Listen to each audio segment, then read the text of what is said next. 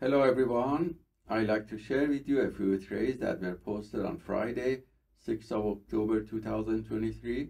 These trades were shared by Yasin, who is trading S&P 500 futures. As you see, the macro chart here is showing that the price is in uptrend, and you can see the uptrend channel here on the 5-minute chart.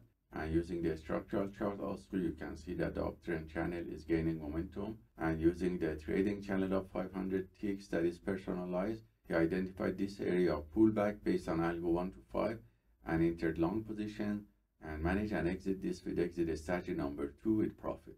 So thank you, Yasin, for sharing your trades with us. The next few trades are those that I have taken during the New York market session, and the video with detailed explanation was sent to students yesterday. So I'm gonna replay the video here for you. Hello everyone, I'd like to share with you the trades that I have taken today on Friday, 6th of October 2023. These trades were taken on Nasdaq, Dow Jones, and S&P 500.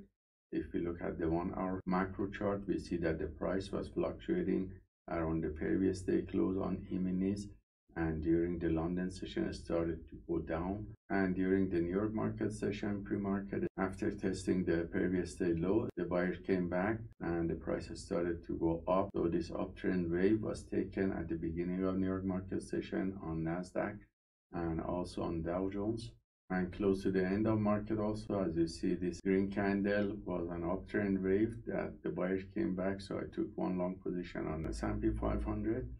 And all these signals were copied by copy trader to multiple Apex Trader funds accounts. And we see that the result was positive, showing profit factor of 3.44 with 83% win rate and average win to loss ratio about 0.7. The largest winning trade was $635 and the largest losing trade was $379. So hope this trade taken by the PAAT system is useful for you, and let us know if you have any questions. Have a wonderful day and also weekend.